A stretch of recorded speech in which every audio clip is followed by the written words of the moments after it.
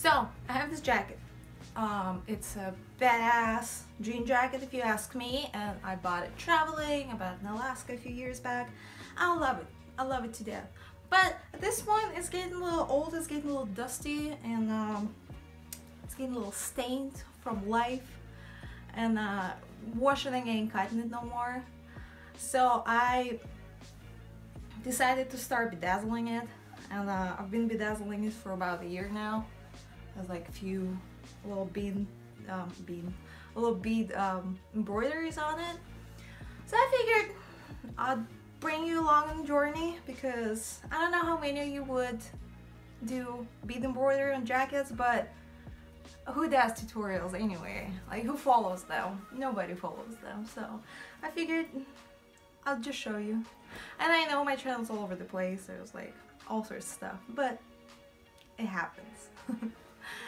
So, and I'm thinking, so first two ideas were to make like a lot of danglies, dangled like strands of beads on my shoulders, but then I thought it was gonna be like a bad idea because it would get snagged really easy. And then the second idea, I thought it was the greatest idea of all time. So I was thinking about embroidering the underside of my collar. So if I decide to pop a collar like people do nowadays, if I decided to pop the collar, it would be like really cool and like intricate down there. But then I popped the collar, I looked at myself in the mirror and I was like, I was like, I ain't wearing this jacket like that. I was like, it looks like I have no neck, because my neck is really short. So I decided to scrap that. So I'm thinking about adding like, I think I'm gonna focus on one shoulder today, and I think I'm gonna do like little like crystals, kind of like quartz crystals, like on the shoulder right here, and we'll see how that works out. And then if I feel like it, maybe I'll do some more, but beading is very long, very tedious, so I'm thinking maybe like I'll just do little pieces here and there.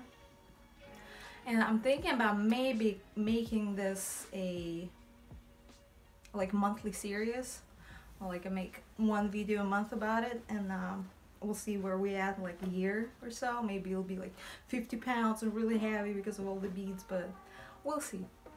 And I know I'm really bad at like making continuous series, because there've been attempts in me, but I'm just way too all over the place for that. So yeah, we'll see how that works out. No promises, just ideas. So yeah, let's start, and we'll see how that works out. So first of all, let's figure out what colors I'm gonna use. And I'm thinking about using like purpley colors, so it kind of looks like amethysts maybe. And I have a couple options. I have very little, like of this really pretty one left, so maybe. Then I have this kind of pretty one, and these are like, most of them are pretty old, because I snagged them at the yard sale for like $5 for all of them, and they're very nice. But if you can see on some of the tags, it says 1996, and I was born in 1994, so that's some old beads. So first of all, you want to sketch out your desired design in you could sketch it out on paper first, but I kind of want to wing it. I always wing it because I'm not very organized. So let's just try this to raise it a little bit, and yeah, let's just sketch out little crystals, I guess.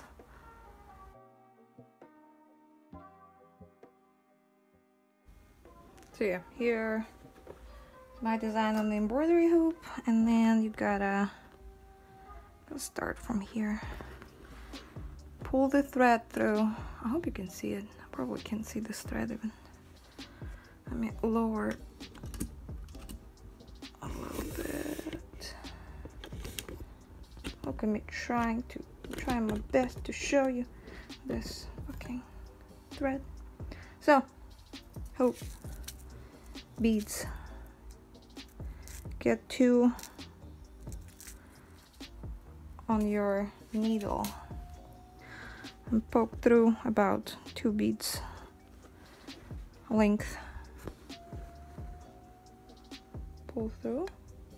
Then you gotta come back, but you gotta come back in between these beads and pull it through the second one.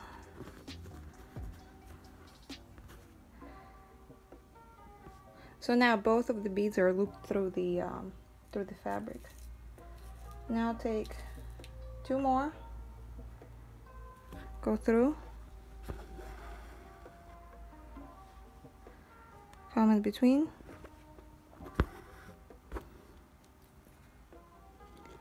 and go through the second one.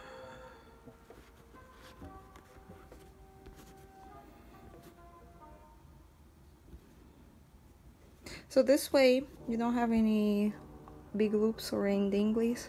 Like you could go probably like 2 or 4, but not more than that, because this is very secure to the fabric. So and then you repeat it approximately 1,000,000 times, and that's gonna be your embroidery. So yeah, let's speed it up a little.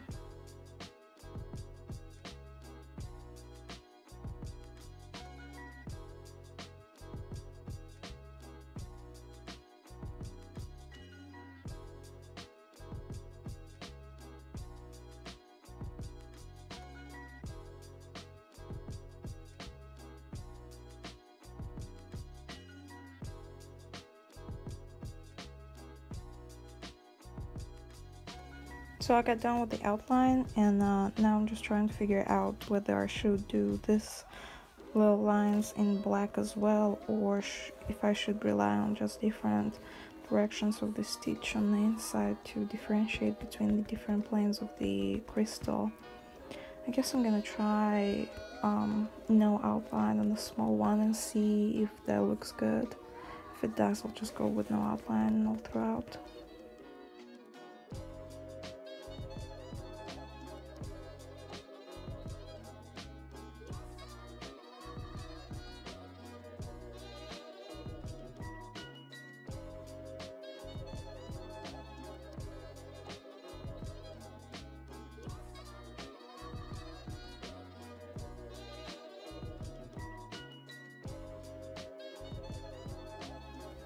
Here's the update so far, and it's been a while. And there's the update for today, and I think I'm gonna wrap it up for now. I'm gonna finish it tomorrow. It's been a while. And frankly, I'm a little tired from it, so I'm gonna finish it tomorrow. Yeah.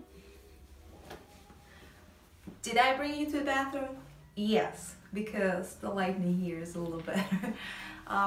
But yeah, I'm kind of loving it. I kind of think it's everything. And it took a long time, and I honestly would not recommend to anybody. I was thinking about how I would title this video, and I was thinking like the slowest clothes upcycle or like something like that, because it took me like 7-8 hours of non-stop like going at it, because I started around 1 p.m. and it's now like 9:30 p.m. so it's very slow process, and I'm a little loopy because it's just been exhausting. But yeah, it's but I kind of love it. I kind of think it's everything. I think it looks cool, and I want to I'm thinking about doing like the kind of like black colored crystals on the other side or something. So but yeah, subscribe, follow me on Instagram for like art stuff. And I'll see you next week, I guess, with another video. Like, I don't know what it's gonna be, you don't know what it's gonna be, but it's probably gonna be art and crafts related. So yeah, if you like that kind of shit, subscribe. I'll see you next time. Bye.